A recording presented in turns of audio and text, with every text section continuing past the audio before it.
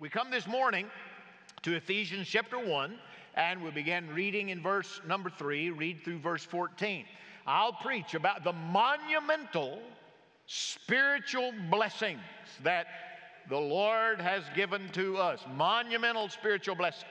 Following the service, right out there in next steps, some of you need to come and be ready to be baptized. 2 weeks from today, we're going to be baptized down at the beach, and we've got a lot of people going to be baptized in the Gulf, and maybe you need to be one of those.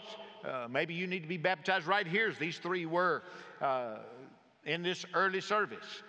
Jacob, I think, was one of the young boys. He walked up to me at a football game this week, pulled on my coattail. I looked down, and he said, "You're the pastor of my church, and I'm getting baptized Sunday." I gave him a high five, glory to God, amen. And it was a good day. I was glad to see that young man ready. Well, if you're ready, then you walk right out there or come here, and let's get ready to follow the Lord in believers' baptism. Ephesians chapter 1, beginning in verse 3 and reading through verse 14. Monumental spiritual blessings. You listen now, because this is God's blessed, inerrant word. Blessed be the God and Father of our Lord Jesus Christ, who has blessed us with every spiritual blessing in the heavenly places in Christ, just as He chose us in Him before the foundation of the world, that we would be holy and blameless before Him. In love, He predestined us to adoption as sons through Jesus Christ to Himself, according to the kind intention of His will, to the praise of the glory of His grace, which He freely bestowed on us in the Beloved. In Him we have redemption, through His blood, the forgiveness of our trespasses, according to the riches of His grace, which He lavished on us. In all wisdom and insight, He made known to us the mystery of His will, according to His kind intention, which He purposed in Him, with a view to an administration suitable to the fullness of the times, that is, the summing up of all things in Christ, things in the heavens and things on the earth.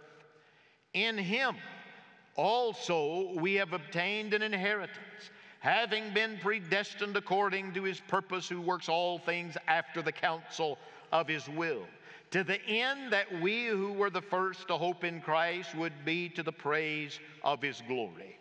In Him you also, after listening to the message of truth, the gospel of your salvation, having also believed, you were sealed in Him with the Holy Spirit of promise, who is given as a pledge of our inheritance, with a view to the redemption of God's own possession, to the praise of His glory. Maybe you used to watch her show. It was very popular years ago. The afternoons, Oprah Winfrey had a show where she would have people come chat with them, but the audience was always engaged because she was known to give away gifts. One particular show, the word was put out there would be a car given away. And the people were there that could get tickets. And underneath each seat was a little box. And at a proper time, they said, everyone take your little box under your seat and open it, and whoever has a car key in your box has won the automobile. And it was a day like no other, because every box under every seat had a car key in it that day. And everyone that had a ticket got in and got a free car, a gift from the Oprah Winfrey show. Wow. Well, dear friend, I want you to understand that is nothing compared to the gift card that the Lord has given us. Oh, my goodness.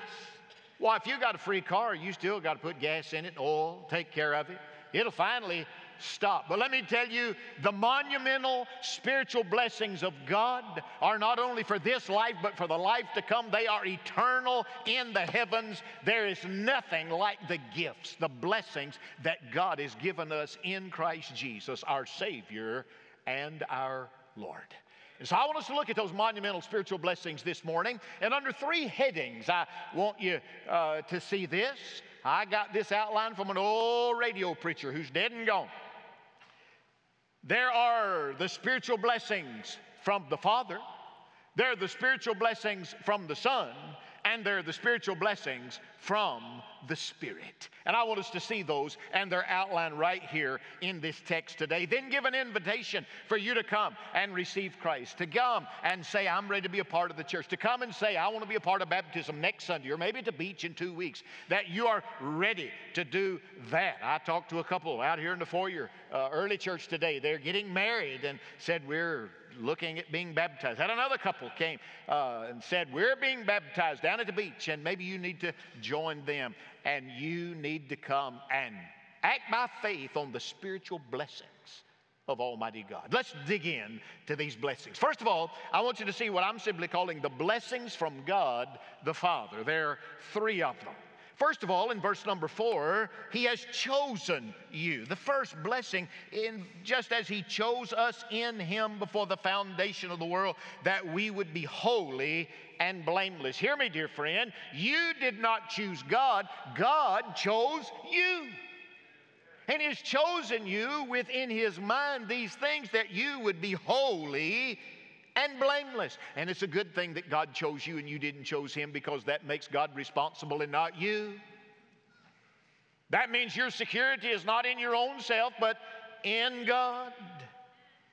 John 15 and verse 16, you did not choose me, the words of Jesus, but I chose you and appointed you that you would go and bear fruit, and that your fruit would remain, so that whatever you ask of the Father in my name, He may give to you. You didn't choose me, Jesus said. I chose you so that you would be fruitful. Hear me today, friend. God loves you, and He chose you. Anybody ever play Little League Baseball?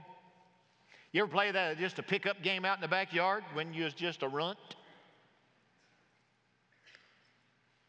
Little League World Series going on right now. Florida jumped back and whipped the Texans yesterday. They'll play the international game. I remember being with a group of boys in the backyard, and these big guys, they'd start choosing. Say, I'll take you. Okay, I'll take you. Okay, I'll take you. And I'll take you. And then they pick, and then here's me and one other runt left at the end. And I said, well, if I have to, I'll take Traylor. He didn't really want me, but he had to take me, all right? I want you to understand, before the foundation of the world, God knew you before you knew you or your mother knew you, and He selected you. You didn't choose Him. He chose you to be holy and to be blameless and to be His son and daughter. First of all, He says you're chosen. Secondly, He says you are predestined. Notice it, verse number 5. He predestined us to adoption as sons through Jesus Christ to Himself, according to the kind intention of His will. The word predestined there in the Greek New Testament means to mark out. Before the foundation of the world was, He marked you out. He knew you. He predestined you. There was a determination by God about your life. I had a lady write me this week. She sent an email. She said, Pastor, oh, you're dealing with that predestinarian passage. You just got to decide who you're going to make mad on Sunday. Well, I decided. I'm going to make you mad and try to please Him. That's what I decided to do. So what do you do with that text? Well, you just read it and believe it, amen? God predestined us. And what did He predestine us for? To adoption through Jesus Christ as His Son, according to the kind intention of His will, not your will. And to the praise of the glory of His grace, not your praise, but His praise in your life.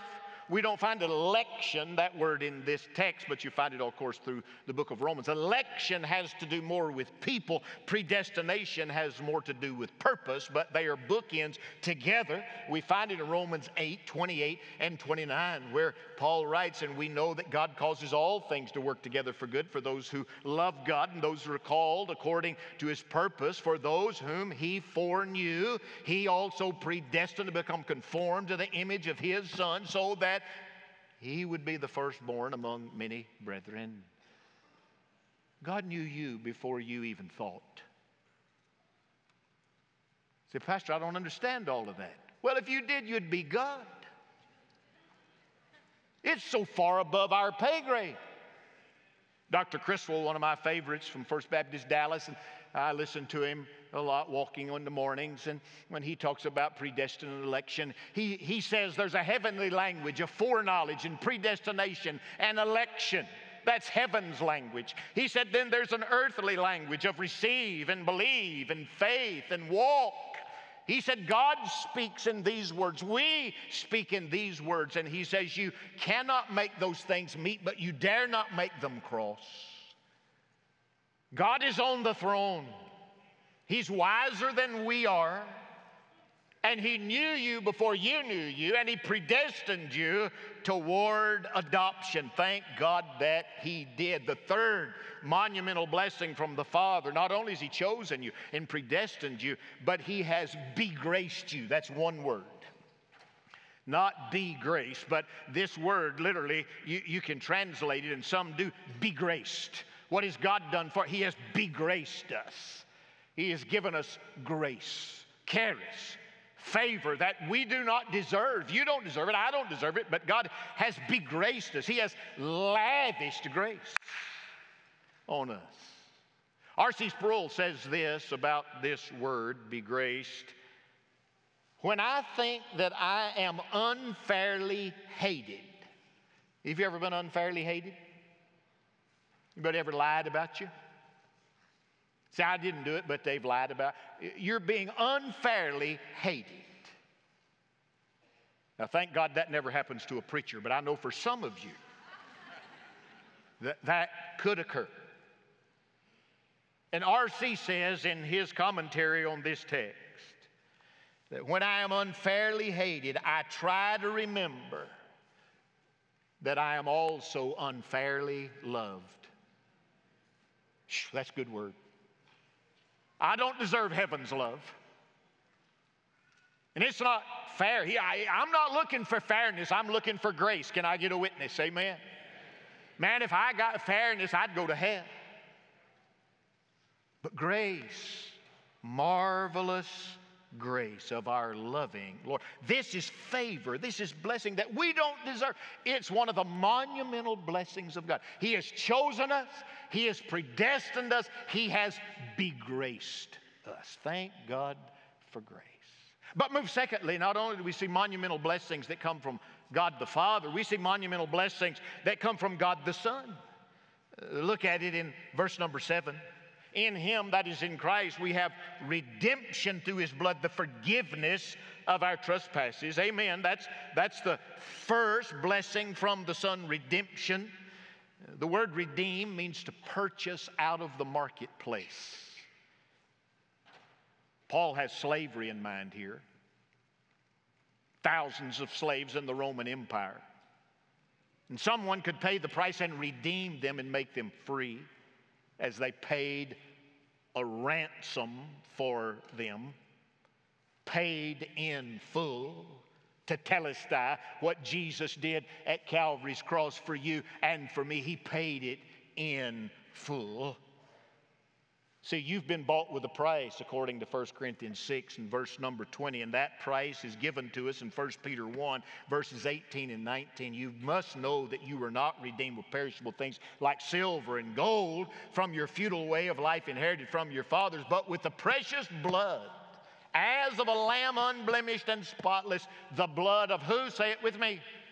Christ, the blood of Christ, our Lord. Glory be to his name, his redemption. He has lavished it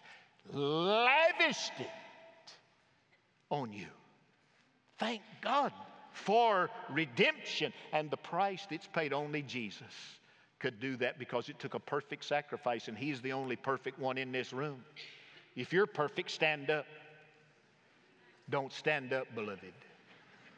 We'll laugh you out of this building. There's none righteous, no, not one. But the perfect, spotless Lamb of God stood for us. Oh, don't come to me after church and say, well, you know, Pastor, I am perfect because God's wiped away all my sin. Let me follow you the rest of the afternoon. Let's have a chat Saturday when your team plays.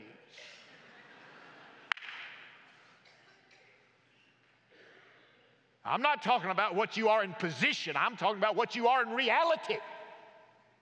Thank God for the position we have in Christ. He redeemed us. It's the first gift of the Son. Secondly, He revealed His will. In verse number 9, He has made known to us the mystery of His will according to the kind intention which He purposed in Him. There are 7 great mysterions. There are 7 great mysteries in the Word of God. I don't have time to unpack all of those today. I encourage you, go look up the mysteries of the will of God and study them. I'll preach about them here toward the end of the year or January sometime. I'll come back and unpack them for you. But you find these great mysteries. What God makes known, He pulls back the curtain so that we can see the will of God. And the will of God is that Jesus dies for you and that you cast your care over on Him and that you are saved from your own sinfulness. He reveals the mystery of His will. He has a kind intention for everyone in this room and everyone watching. God has an intention for you. Friend, if you want to know the right person to marry, find the kind intention of God. If you want to know the right job to have, find the revealed will of God and the kind intention. God wants, His intention is for His kindness to be on you and for you to walk in that obedience. He redeems, He reveals, but thirdly, He rewards. Oh, hallelujah, verses 11 and 12. Also, we have obtained an inheritance, having been predestined according to His purpose, who works all things after the counsel of His will, to the end, verse 12, that we who were the first to hope in Christ would be to the praise of His glory. This reward, this inheritance, Romans 8 and verse 17 speaks to it. If we are children, we are heirs also, heirs of God and fellow heirs with Christ, if indeed we suffer with Him, so that we may also be glorified with Him. Hallelujah. We are heirs. We have inherited. When our elder brother dies, we are the recipient. I've heard about inheritance all my life, but I've just walked through one. My mother died. Father had already died. She inherited everything from Father. I'm the only child, so when Mother died, I inherited everything from her because she had a will. If you don't have a will, I encourage you to get one. Encourage you to write one. You don't want that going through probate. You say, well, I don't have anything. Well, you still don't want it going through probate. Just get you a will. You say, well, what would I do? You leave everything to Olive Baptist Church if you don't have any sense. Just do it. We'll help you with it. Have a will. What is your will with whatever you have left? Well, Mother had a will. We sold her house, and then we used all that to pay her freight and where she lived and all of that. And she had a little bit left and over here. And then I found out she had an insurance policy. And when I talked to the people about it, the guy said to me, he said, number one, you can't buy this product anymore. They don't sell this product anymore. They'd have to be a fool to sell this product anymore. You cannot believe what a blessing this product is to you for what she had to pay for it, and you're going to be blessed.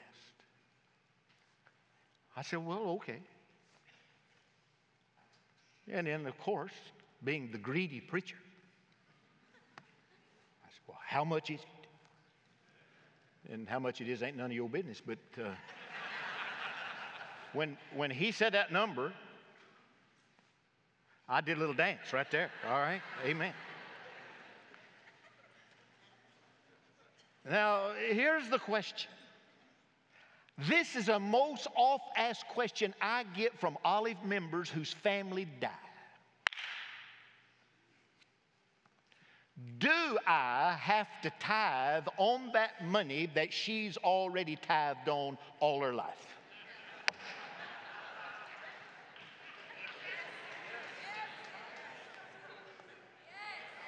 You greedy rascals.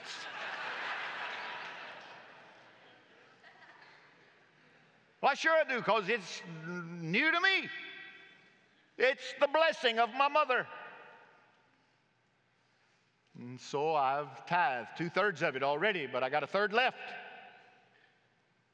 And on the first day of December, I will give the last installment to Lottie Moon Christmas offering for foreign missions. Because Mama said, don't forget Lottie Moon when I die. Lottie Moon.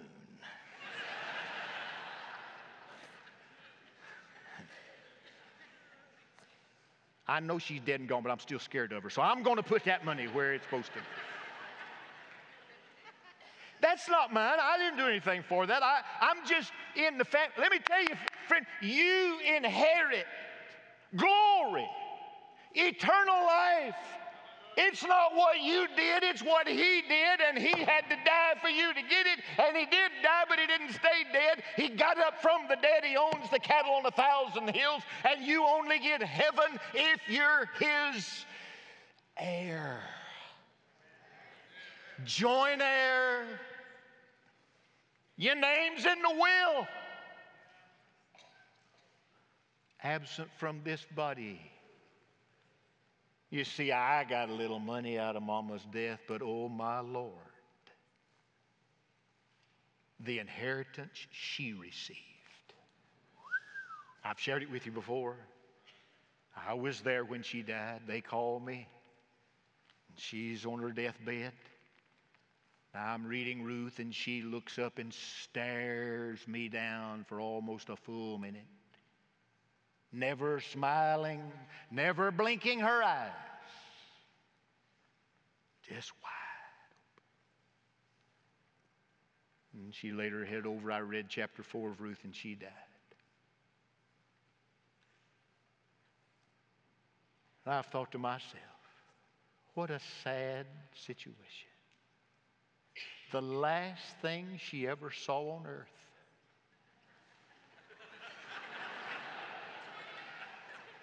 was this. But oh, blessed be the name of the Lord, the first thing she saw on the other side.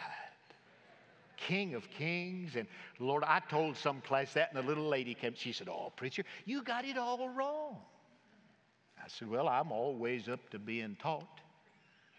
She said, when she went to the other side, she saw the one that loved her deeper than anyone ever loved her. And the last person she saw on this side is the person she loved deeper than anyone she ever loved. Well, bless God, made me cry. But I liked her story better than mine. And Mother stepped into inheritance. What you got left when you die, friend? You going to inherit something? Heaven or hell? Which one is it? Jesus has made possible the inheritance, the reward, heirs and joint heirs with Christ. The monumental blessing of the Father, chosen, predestined. The monumental blessings of God the Son. But oh, thirdly, very quickly, and probably most misunderstood even more than predestination, is the monumental blessing from God the Spirit. Notice it in verse 13. In Him you also, after listening to the message of truth, the gospel of your salvation, having also believed. So you listened to the gospel, you heard the gospel, you believed the gospel. It says then you were sealed in Him with the Holy Spirit of promise. Verse 14. That Spirit of promise who is given as a pledge of our inheritance with a view to the redemption of God's own possession, to the praise of His glory. Sealed. We don't hear much preaching about being sealed with the Holy Spirit. You're lost. You hear the gospel. God opens your heart. You understand His love and you confess Jesus as Lord and Savior. Let me tell you, not everybody believes it happens this way, but I do. The moment you are saved, you are raised from the dead in your spirit. Your spirit is dead in trespass and sin. you're dead as a hammer. But when the Spirit of God comes, He raises you to eternal life, and the Spirit of God seals your spirit. Three things about a seal. It authenticates. It says, this is the real deal. Secondly, it shows ownership. I have a seal over in my office. When I buy books, I go to the front page and I put that seal, the property of Ted Traylor. That seal is there. When you're saved, the seal of the Spirit comes and shows you are God's child. You are owned by Him. He purchased you. And thirdly, it's security. Security. You know, when the seal was used, when Jesus died and on the cross, they took Him and put Him in that grave, and they rolled that big stone and they put a what on it? They put a seal on it. It was secure. They had taken everything into account except resurrection. Resurrection blows the seal every time. Angel came, knocked stone away, and the seal was broken. He went in, he got out. But let me tell you, there's a seal that comes to you that's never broken. That's why you have the security of the believer. That's why we preach when you get saved, you can't ever get lost again. You don't lose it because you didn't start it. You can't lose it because you didn't find it. He chose you. He predestined you. He took you, and He then saved you, and He sealed you. It is in verse 14. Look at it very quickly. This seal is given the Spirit as a pledge. The King James says an earnest. It's a down payment. One author says it's like a lady receiving an engagement ring that the guy promises he's going to show up at the altar.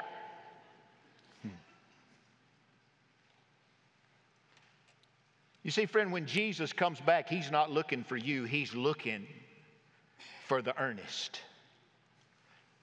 He's looking for the pledge. The only people who are going are the people who's got the pledge.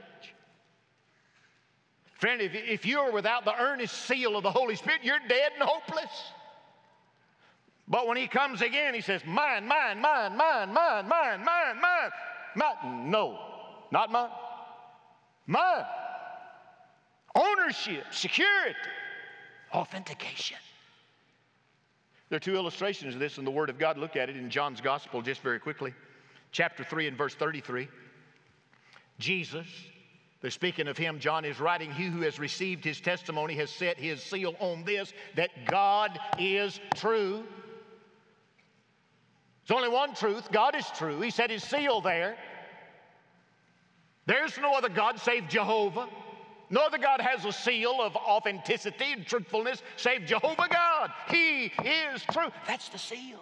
But then you run to chapter 6 and verse 27. Jesus just fed 5,000, and the disciples have picked up the baskets full, and they're there, and they're like, what did we just see?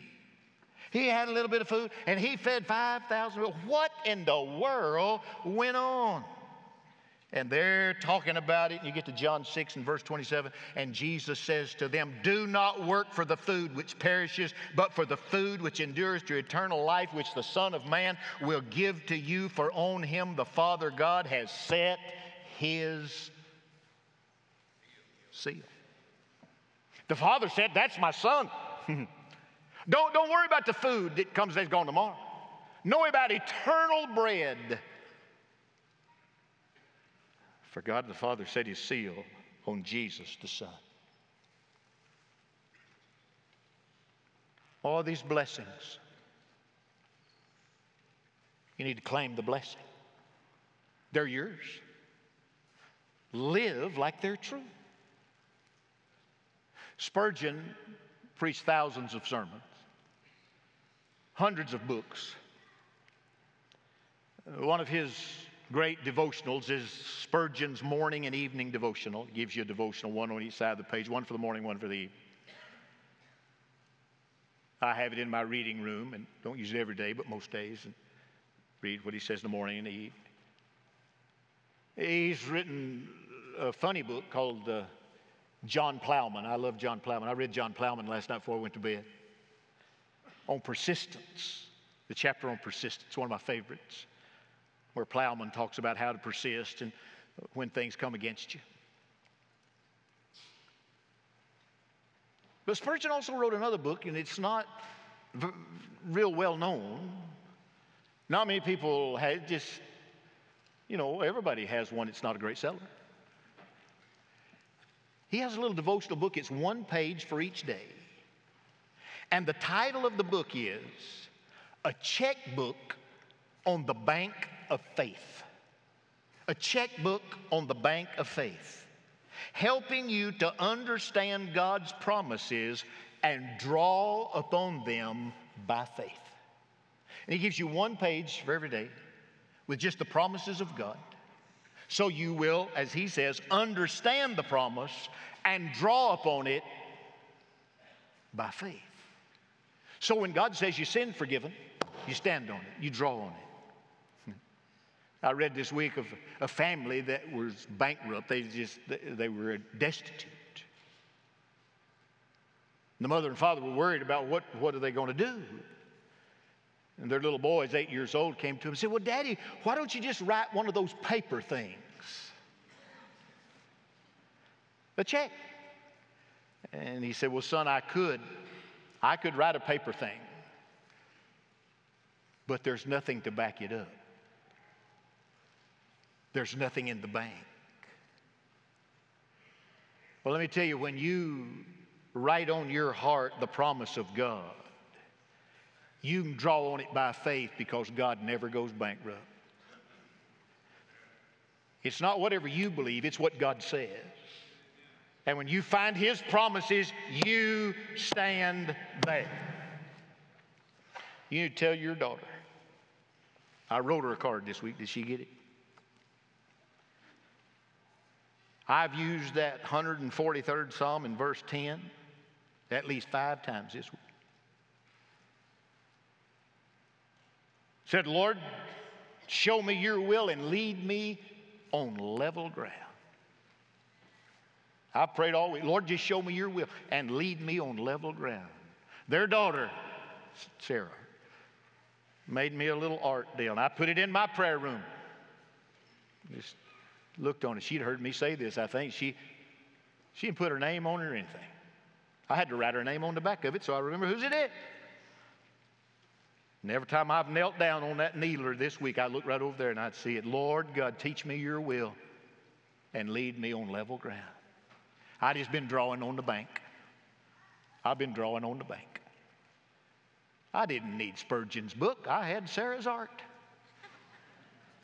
Had scripture on it, Psalm 143, verse number 10. "Lord, lead me to your way and your will and show me."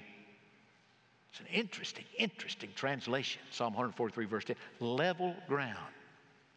I wondered what it meant. So I went and got Spurgeon's book on the Psalms. Spurgeon says when God leads you, there are no potholes, there are no hills to walk up, no hills to roll down, there are no weeds in the way. God just leads you in a level way. You ever have stuff get in your way? You ever have people get in your way? Pastoring a church would be great if it wasn't for people. Leading a choir would be great if you didn't have people in it. But then you don't have church and you don't have a choir. Thank God for those that are walking on level ground with us. We had a funeral here one day. I don't know why they did it. They sent all female funeral directors. And they were all old and little. And they could not push that casket up this hill right here. I had to get 2 grown men come help them. And I'm thinking, boy, I bet they're wishing this church was on level ground. I said, oh, we're going to get him up here. I said, man, this guy will never get to heaven. It's up to these ladies. You ever had a hill like that? You ever try to push it uphill and it just won't go? Let me tell you, God, when he leads in his will, it's like level ground. Like level ground.